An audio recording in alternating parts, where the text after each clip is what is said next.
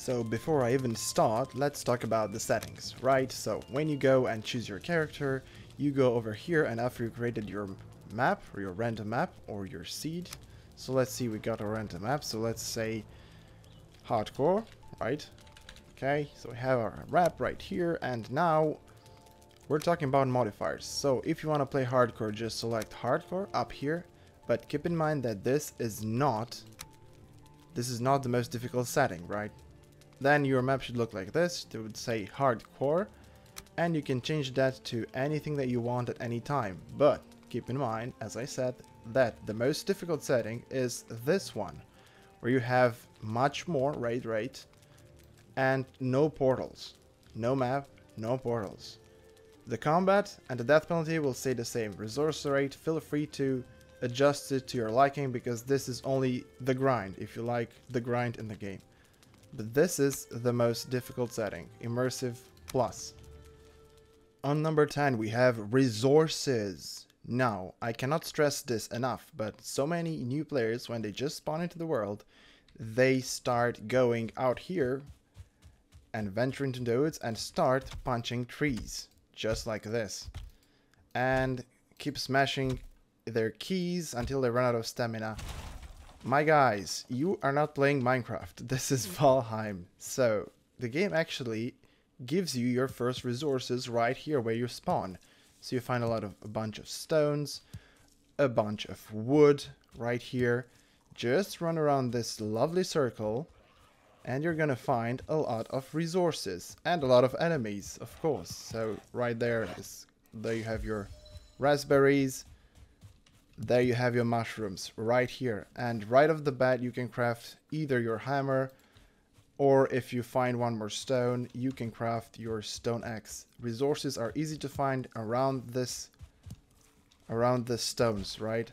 If the greylings are giving you trouble, just equip your torch and they will start leaving, and because they're afraid of fire. So shove that delicious food in your belly and you can start crafting your stone axe. And now you should be just fine, ready to go and ready to start your adventure into the world of Valheim. On number 9 we have the rested bonus. So if for some reason you decide to run around and lose all your stamina on hardcore, or start chopping trees, bushes, and your stamina is depleted, you will see that regeneration of the stamina is really slow. One thing that most players dodge is the rested bonus, which is a total must-have, especially on hardcore. So slap down a fire, use some wood, and start resting. For some reason, right here we're not protected, but you can sit down and you'll see to my top right corner of the screen that the character is resting. If you sit down pressing the X button, you're going to get the rested bonus in a second. It takes around 20 seconds to get the rested bonus, but don't go away into the wilderness, especially on hard mode, without this bonus. Now if you go right here, you're going to see that the active effects are from resting, health regeneration plus 200% if you're staying by the fire, stamina regeneration plus 300%, and ether regeneration plus 300%. Now, if you go away from the fire, you will only have the rested bonus, which still does 50 health regen, 100 stamina, and ether regeneration for 8 minutes. You can increase your rested duration from the bonus if you decide to improve your comfort levels in the house. On number 8, we have tools. Now, your basic tools, your hammer is the one you get when you first start into the game, and you craft it with 3 wood and 2 stone. If you happen to find one of these structures, which is this one near the boss stones, we haven't left the boss stones, you don't actually need to build a house. You just slap a workbench down here and start getting your most important tool, which is the hoe. You can also repair your items fast and craft your flint axe, because with this you will cut down wood even faster, right? You can upgrade them later, and if you so happen to find such a house, you can start repairing it and make it your shelter, your temporary shelter, right, for the hard times ahead.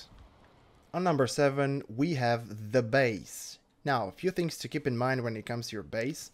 Start building a simple structure if you don't have the time. Start building a complex structures if you do have the time, right? I'm not gonna bother right myself with a complex one right now, but the main idea with your house, it's important to have it near a body of water, especially if you're gonna play hardcore Valheim. You're gonna do a lot of boat driving around and you're gonna sail a lot, and you want to have a nice port right down there. You want to have dark forest close to you, but don't build your house too close to the dark forest, because then you're gonna have a lot of monsters knocking at your door day and night. So we found a nice patch right here on this seed. I'm gonna leave you in the name of the seed in the description. So this is the perfect spot on the seed. We're having a nice spot on the plains. We have a lot of boar, a lot of wood right there, but we're so close to the actual black forest where we're gonna do a lot of grind for tin, copper, and bronze lately. So keep in mind, choose your permanent base location carefully. On number 6, we have roads. Now remember that I've talked a lot about the importance of this magic tool, especially in hard mode, the hoe. You're gonna want to use this to create roads, right? So there are a few ways that you can use this. You can use this to path in the ground, but the radius is smaller, or you can use this to level the ground, which will help you run your cart on the road later easier. So once you create a road, nice road, now you're gonna know where you're headed. So this road goes to the Black Forest, right? I'm gonna create right here a quick road to my future docks, right? So I want this road to go down there to the river, where we're gonna grab our resources later on from the boat. And this is how you navigate, because no map, you can press M as much as you want, so no map on this mode, just the simple roads. So you're gonna take great care of your roads, keep them clean, and they will sure help you a lot on hardcore.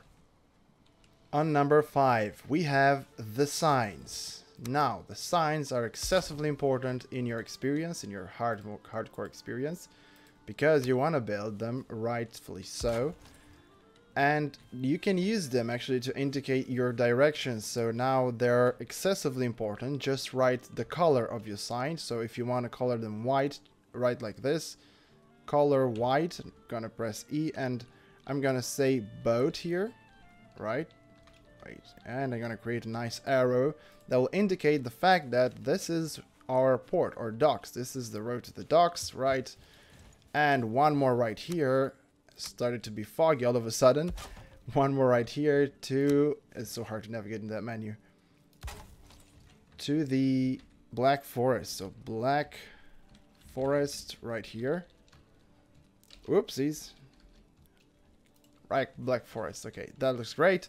Now I know that this road will take me to Black Forest. Now keep in mind that at the end of the road, where you want to have the end of the road, you have to place another sign that directs you back towards your home. So you know, like this is how you navigate, and you will never get lost as long as you have good roads and good signs and correct signs on every single road.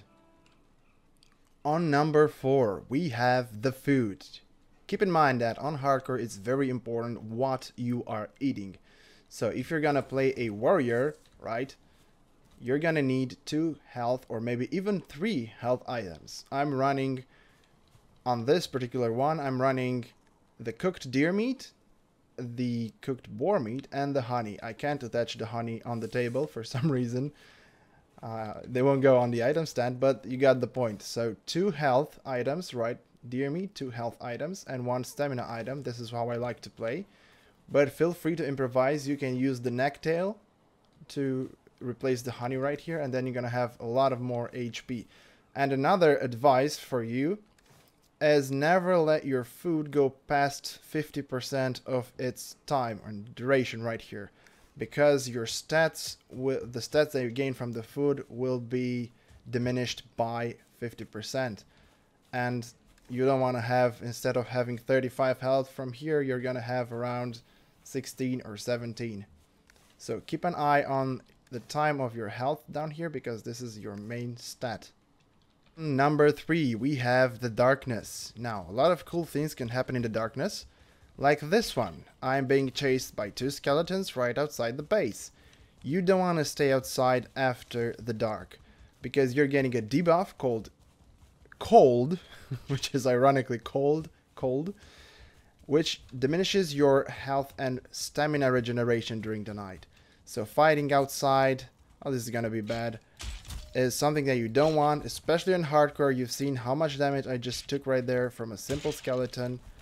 And this is something that you don't need right now, especially at the early stage of the game. So don't stay out at night, because only bad things can happen outside during the night.